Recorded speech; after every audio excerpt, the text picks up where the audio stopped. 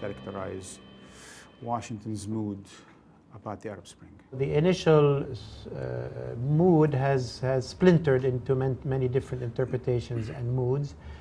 The main events that related to the U.S. was the intervention in Libya. There was U.S. backing for that, and then non-intervention in Syria. The non-action in Syria has now certainly led to the biggest problem in the Middle East for many years, and has also included a resurgence of Al-Qaeda, something about which the U.S. is very concerned, but still doesn't have a policy how to deal with. I think the main thing going for the U.S. That the Obama administration is focusing on in the Middle East after the failure of the Geneva II track and the failure of the Israeli-Palestinian talks, the U.S.-Iranian talks are still going on. It seems to me that there was a sense in the administration in early 2011 that we were at a strategic moment in the Middle East and the U.S. could play a role. I think there's much more of a sense now that A, it might not be such a strategic moment, and B, the U.S. might not have the same ability to play a role. One of the things that somebody in the White House once told me is we used to spend a lot of time fighting over the steering wheel on Egypt policy. And people would fight, just turn a little bit this way, turn a little bit that way. And then people looked up and said, you know what, the steering wheel's not connected to anything. We can have all these fights about exactly what the policy should be, but it doesn't have a direct connection to what happens on the ground. And I think that's one of the things that's led the administration to say, let's concentrate really on what is strategic. And what is strategic is not the grinding along of small crises, but what's strategic is something that could really change the landscape, something like an Arab-Israeli deal. One of the things I think is interesting is, in many ways, the administration's Middle East strategy is all tied up in negotiations. So you have Arab-Israeli negotiations, you have Iran negotiations, you have Syria negotiations. But this is an administration that's not shown a lot of love for negotiations, a lot of skill in negotiations. What's the weatherman's forecast then for the region? So on the Syrian front, the Assad regime, perhaps like any other political power, is not going to give a major concession unless it's under major threat. When President Obama threatened to bomb Damascus, within hours, effectively, the Assad regime and Iran and Moscow agreed to convince the Assad regime to give up the one strategic weapon it had built over the last 40 years, which was chemical weapons. So it's the use of power that can then be, resolved through a diplomatic deal. So diplomacy as the culmination of a balance or an imbalance of power is no longer the case because the Obama administration is not putting pressure. Well, sometimes it does, sometimes it doesn't. On Today. the chemical weapons deal, yeah. I mean, they say war is the continuation of politics by other means. Diplomacy is the continuation of war by other means as well. It's all one currency. It's power, pressure, And interests. so where are we now on the question of Obama versus Assad? Right now, Assad is in a comfortable position. The Obama administration is not applying any significant pressure on the regime. There's talk of slight increase of support for the opposition, but certainly nothing that will be a game changer in Syria. And John, as soon as I heard that Obama agreed to pursue Assad in the ICC, I thought this is it. I mean, nothing is going on because this is going to just drag, and that means there's no policy. The policy is, to my mind, defined more in terms of what it isn't than what it is, right? So the policy is no boots on the ground, no active intervention, no steps that will create an open-ended commitment, because the president's belief is that the strategic imperative is to get the U.S. out of wars, not to get the U.S. into more open-ended wars. So no more red lines either, right? Well, I mean, the red line issue is an issue of talking. And I think this administration thinks a lot about what it says, and sometimes it is coordinated and sometimes it's uncoordinated. It wasn't about talking. He was supposed to bomb if a red line was crossed, but then... Well, he didn't say, I'm going to bomb if the red line is crossed. That's the conclusion that people drew. The president of the most important power today says Assad needs to go 3 years ago, and Assad is still there, and the chief of the world's superpower is totally indifferent, basically. I mean, not doing anything about it. I mean, there's a problem there, no? I mean, aren't you sending a message when you say that Assad needs to go and you are the president of the United States? In his view, saying Assad must go is setting a goal for collective action, but doesn't bear with it any necessary action. That it seems to me if you say Assad must go, getting the words is not a policy. It begs the question of, so what is actually the strategy? What are the actions? And I think there have been a lot of small actions. And we've seen tremendous US humanitarian support. We've seen non-lethal support. We've seen reports of some training in Jordan. It's unclear exactly what the policy is. Some of it presumably is covert. But what we haven't seen is any evidence of a genuine affirmative strategy. We've seen what the strategy isn't. We've seen the silhouette of the strategy. And Obama said clearly in a statement that sometime in 2013, that the U.S. wants Assad to go in a form of transition, but wants to maintain the institutions of the Syrian state. That's a very different position. That part was not articulated earlier. It's also clear that U.S. allies to the south of Syria, Israel, and Jordan are very concerned that the Syrian state will simply collapse and they will have al-Qaeda groups on their border and so on. So U.S. policy today certainly is work towards a transition and Assad's departure through some managed situation, support the non-al-Qaeda opposition for them to maintain their ground and not to lose ground, and if possible to put pressure on the Assad regime and to put pressure and push back at the al-Qaeda. Do you think there's going to be more of that? But it's a theoretically, only theoretically calibrated, but that's kind of the context. The U.S. certainly is not interested in or committed to any use of direct or indirect force which would quickly topple the Assad regime. So what you're saying, 150,000 dead, estimated, the country is going to continue to bleed. That's what I sadly believe, and I've written many times that this is not a resolution. This is going to go on for many years, maybe a decade, maybe more than a decade. The entire country is being decimated. And other countries are being destabilized. Yes.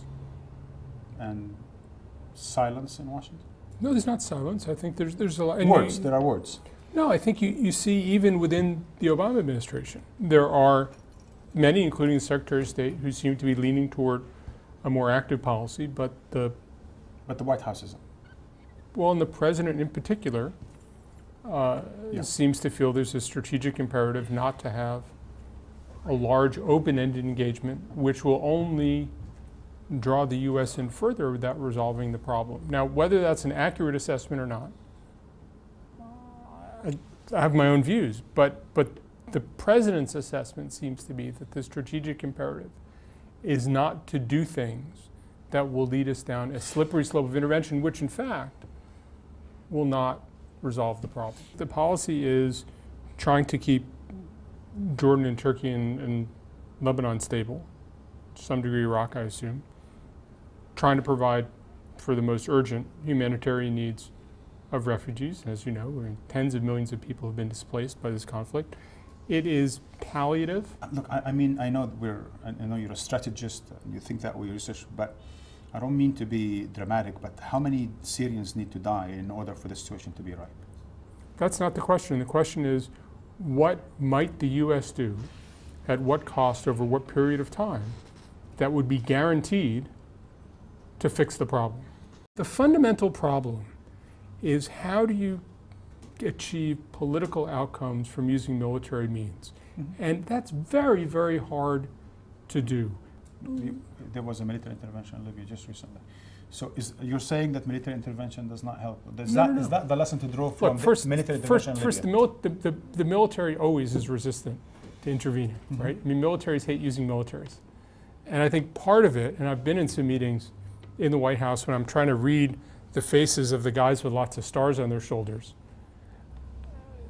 they don't want to be saddled with political outcomes. And I think what you're seeing in this administration, after more than a decade of war in Afghanistan, after almost a decade of war in Iraq, is, can you give me any assurance that after all this effort, after all these lives on both sides that are going to have to be shed, that we actually are going to be in a better place. Libya is going to turn to a failed state, be that as it may.